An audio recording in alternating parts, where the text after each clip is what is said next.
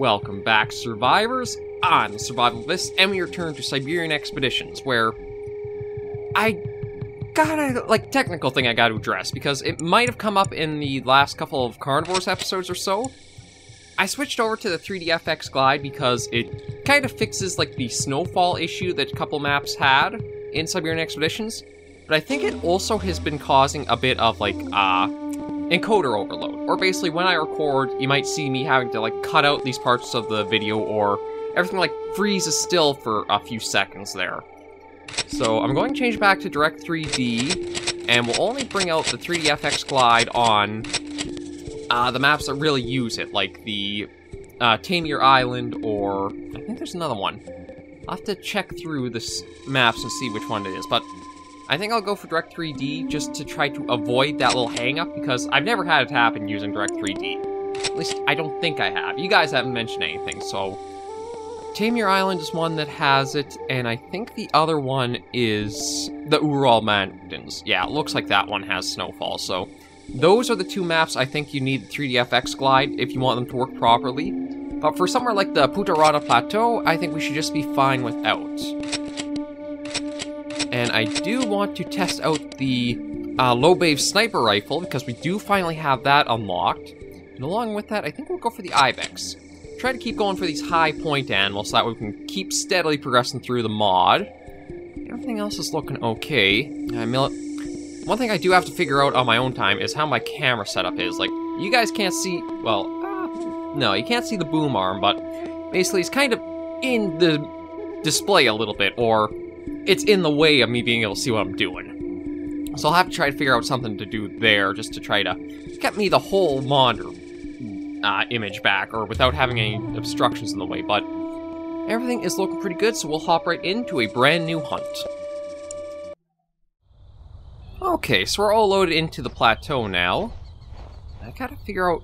Okay, so the wind is blowing actually to the north, so surprisingly enough, we are actually in a good direction to just explore the map properly. So let's take a look at the... Ooh. Okay, so it's a 2.5 times scope from looks of it. Although I'm not sure what the, bar on the left is for. Is that supposed to be, your battery life? I don't know. Okay, but... Oh! Looks like we'll be able to put the sniper to the test pretty quickly, too.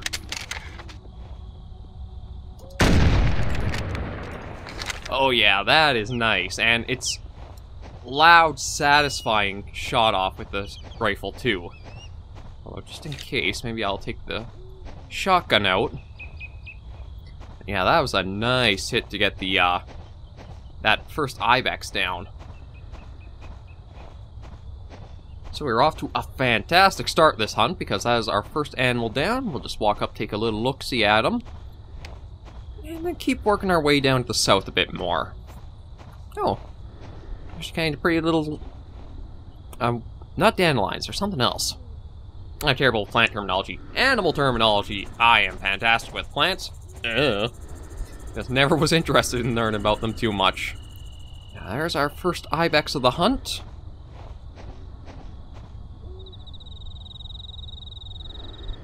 Okay, maybe it's just his breathing that I heard. I thought it almost sounded like kind of that low, guttural, bear-like sound. Might have just been how I caught the last bit of his breathing, though. Speaking of, maybe we'll try calling bear next, see if there's anything nearby.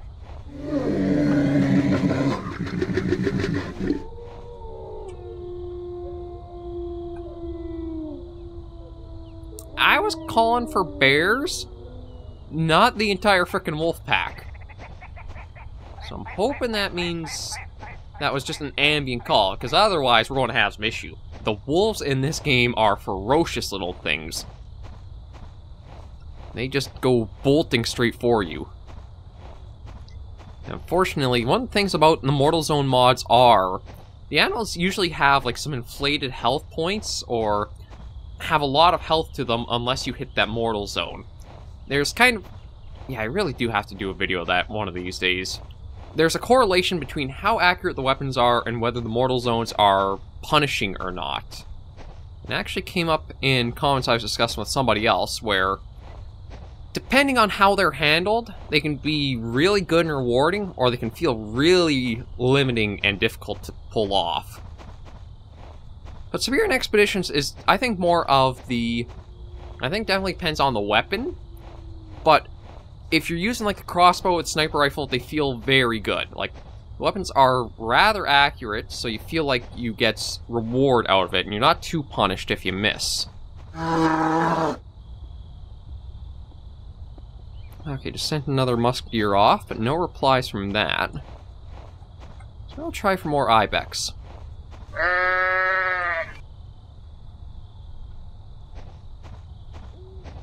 Nothing yet. Maybe what we'll do... see, the only problem is, last time I went up on top of the plateau over there, I had the unfortunate circumstances of the wolf getting us, but...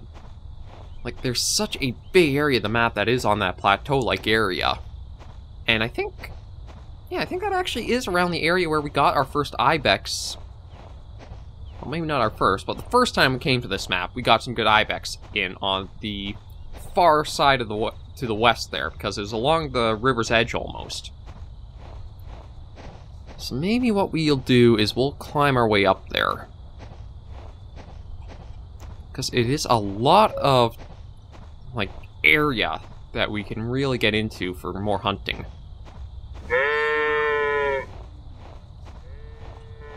Oh, yeah, speaking of.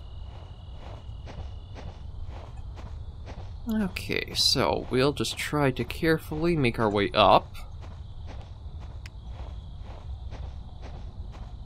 See what we can do.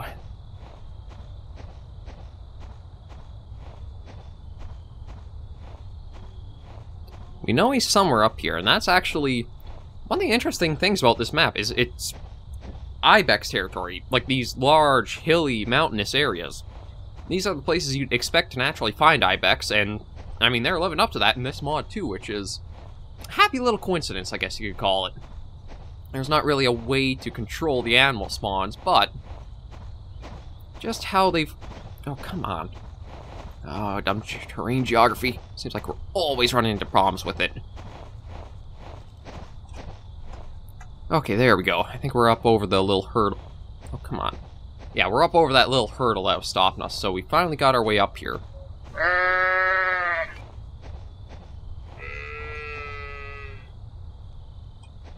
And actually, like, situations like this, like, just this kind of screenshot reminds me so much of, like, the Hunter Call of the Wild just downgraded in a way. If you've ever seen, like, those, like, trying to emulate PlayStation 1 graphics or stuff like that, that is what this really reminds me of. It's like you tried to take just a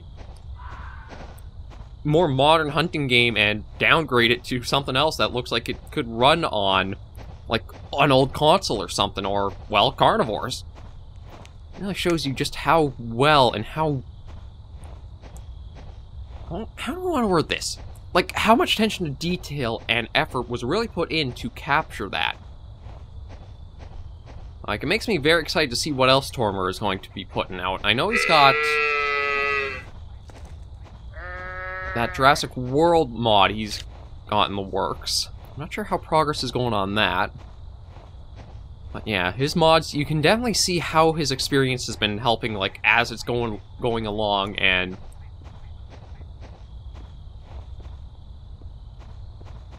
okay, it's close. I can hear its footsteps.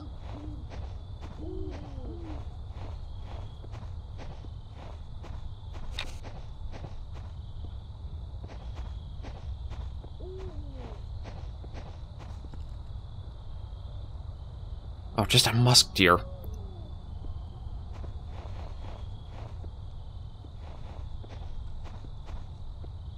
Okay, yeah, and looks like the capture's going okay. That's one thing where I don't think it was last week's episode, but I do know... okay, so I can just see his horns back there. You are causing me a little bit of trouble there, just because you spooked me for...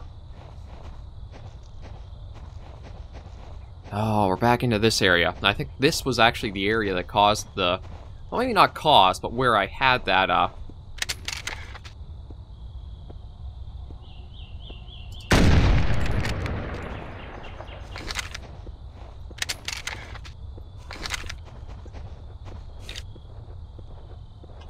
Oh, yeah.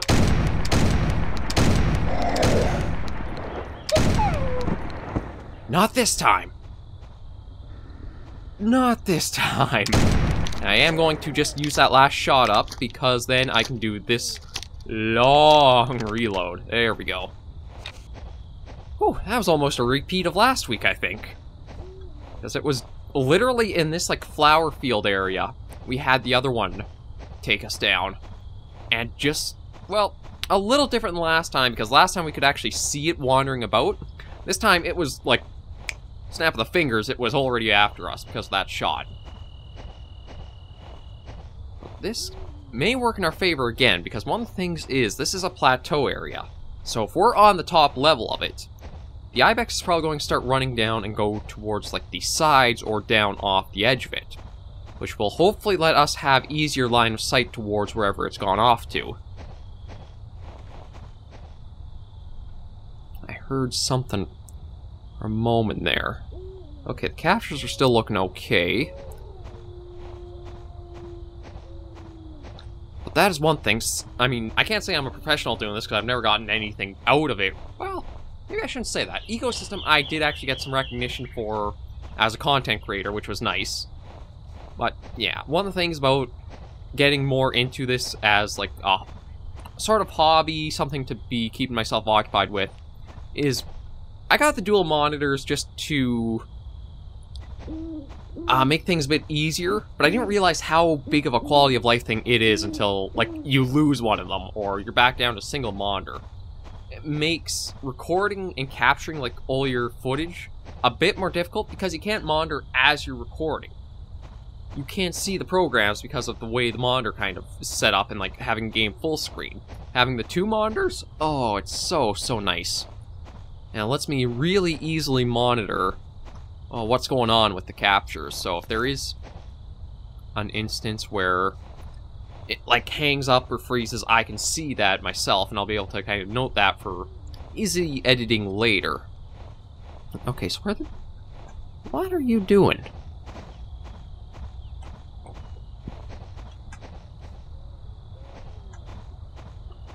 I don't know what this guy's doing, because it looks like he's been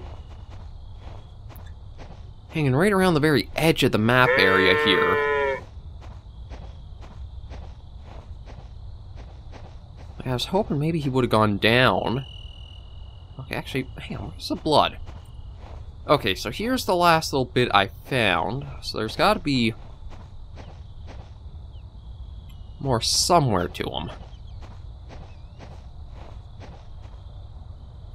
Like, I'm not seeing it, unless maybe he went...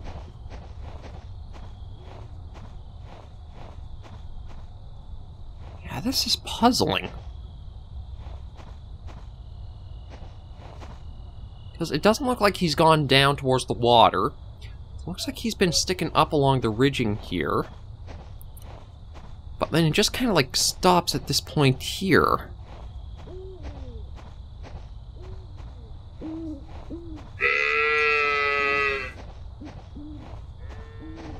Oh, that might be him. That might be the one that we got the first shot on. I haven't heard any other replies around here. Okay, it says... Oh, Lord. There's a lot of area that actually, like, covers, so... Oh, there. Okay, I just saw a bit of movement. It might be hard for you guys to see on the capture, because... Well, on the video, just because of how... Yeah, that's actually what I was hoping for.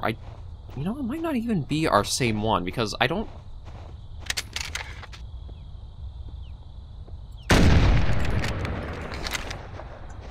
Okay, we'll just get the shotgun out. Okay, I don't think there's anything else around us. I thought for a second I might have just heard, like, a footstep.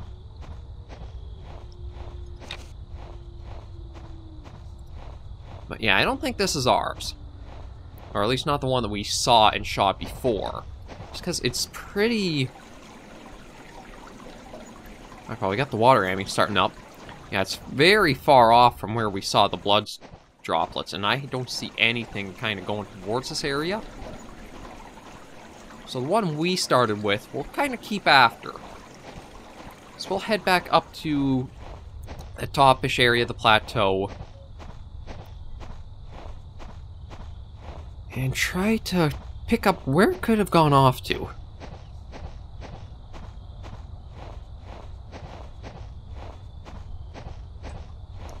Like, let's just assume that he did keep going along the ridgeline here.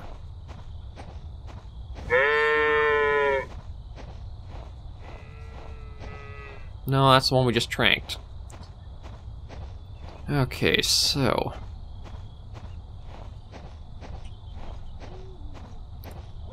Actually, you know what? Maybe what I'll do is try switching gears and let's try getting a bear.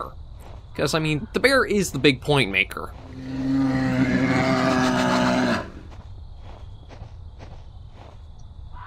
A single bear is, I think, like 2 Ibex, so if I was trying to be efficient, I would only go after bears, but I mean, we gotta have a little bit of variety, change things up now and again.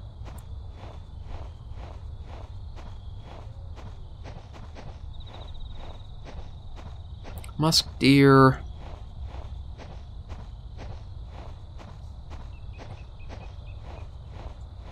Yeah, and maybe we'll just keep trying to call for the Ibex too. We might actually get it to respawn and be able to try taking it on the way.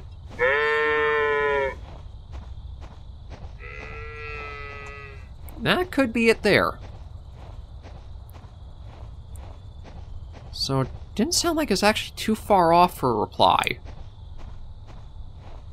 You gotta be careful, because something about this, like, bush area, or, like, these flowering patches, seems like the wolves love to hang out in this area.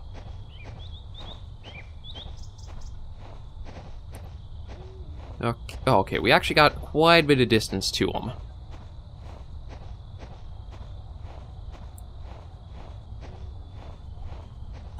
You know, I'm just going to scan with the binoculars. Musk deer. Okay, oh, musk deer. Okay, so it looks like we're safe.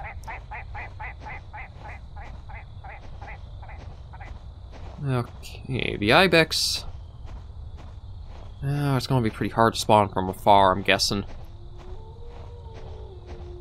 Oh, that wolf ambience does put me on edge, though. Like, every encounter with the wolves have had them pretty aggressive, and because they're so small, they can really get in close to you.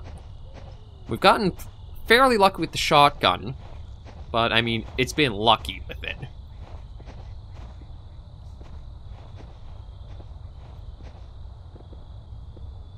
Okay, so, yeah, it picked us up. It's running. But it looks like he's more over that direction, so I'm going to try to get the wind to not be against us. And go up this way and then cut over. Just because that wolf ambience did have me a little bit nervous. Nothing over there. Oh, okay, yeah, so he's now over that way. I'm hoping because... yeah, see, somewhere over that way. Now I'm going to work towards him.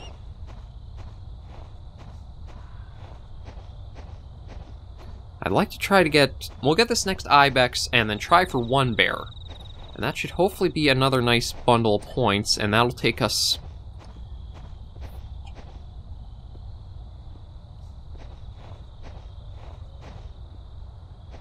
okay, I hear the footsteps, but I don't see it.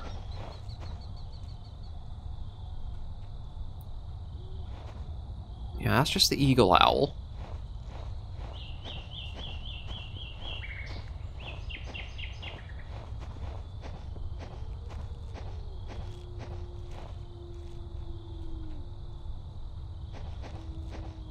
I might actually want the shotgun for this.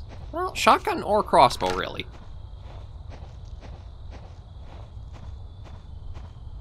One thing's about crouching low to sneak your way around.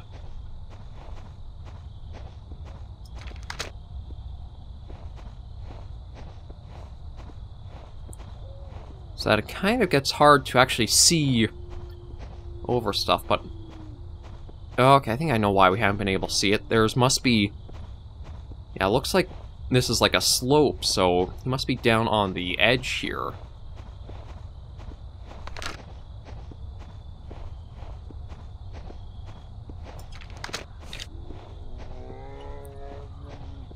Oh! We've also got a bear nearby.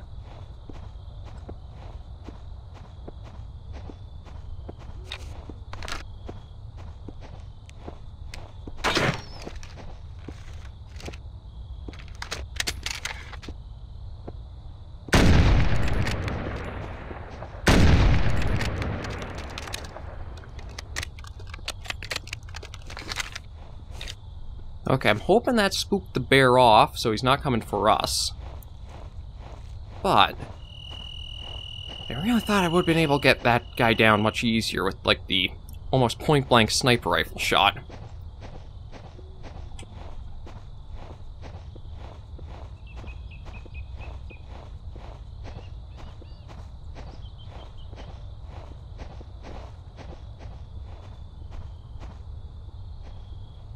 At least we kind of know there's a bear in the general area. And that second shot is exactly what I was hoping we'd get. I don't know if it was actually a Mortal Zone shot. It might have just been like 2 shots, or that could have been 3 on him if that was our Ibex from before.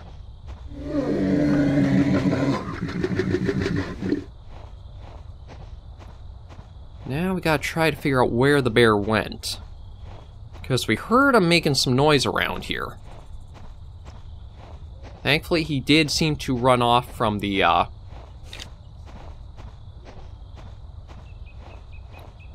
what we were up to with the sniper rifle.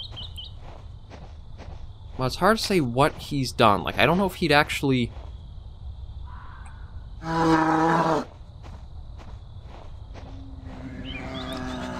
Okay, no, it sounds like he's still up on the plateau area somewhere. I wasn't sure if he would run down to the lower reaches or he'd stay up here, but sounds like he's up here, and that means he might be on the slopes. That's going to make this a bit more troublesome.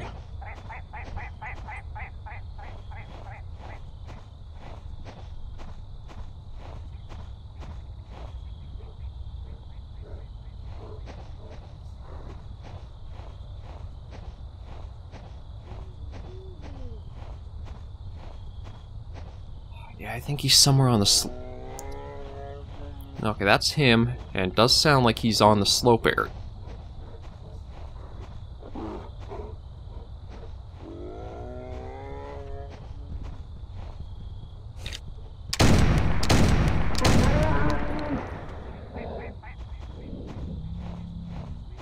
To be honest, I don't think that was the only bear. I think there was another one down here that we might have scared off.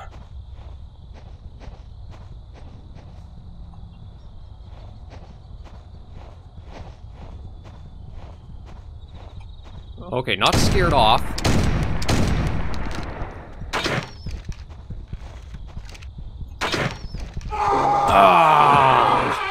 Screw the shotgun! The shotgun is terrible. It is terrible. But we're going to exit the area. I hate the stupid, terrible, horrible shotgun. It sucks. It has always sucked, and it's always going to suck. So we're going to just... No, we're never taking the shotgun again. I am sick and tired of it failing on us. Like, for what's supposed to be a clustered area shot, it seems like it's way too all over the place. There's no reliability to it. My talks about how, oh, the weapons directly correlate to mortal zones. Yeah, this thing, throw it out, it is awful. Do not use. It's only handy if, like, it comes down to it, you're lucky if you get the wolf down. Do not rely on this, though. Do not rely on it. And because of that... so that was, like, all of our points gone, too. So that'll be the last hunt we'll probably do on the plateau. We'll go to Sutton Taiga next, trying just for brown bears, because again, it's all about the point grind now. And this is one of the mods where, like, it feels like it's a decent point curve up until the frickin' snow leopard here. It needs 55,000. But yeah, it's going to take us a while to get that. We need 50,000 just for the AUG. it's going to be quite a while before we get some new stuff aside from seeing the maps. But for now, thank you guys for joining me on this episode of Siberian Expeditions. If you did like the video, be sure to give us a like, and if you have any comments, tips, or tricks, be sure to leave it all in the comments right down below. And until I see you all in the next episode, though, survivors, please remember, as always, to take care and stay alive.